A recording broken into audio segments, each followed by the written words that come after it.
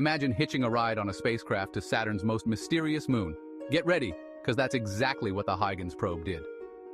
Launched into the vastness of space on October 15, 1997, aboard the mighty Titan IV rocket, the Huygens probe was part of the groundbreaking Cassini-Huygens mission, a stellar team-up between NASA, the European Space Agency, and the Italian Space Agency. Now, why should you care about this chunk of metal? Because it did something phenomenal.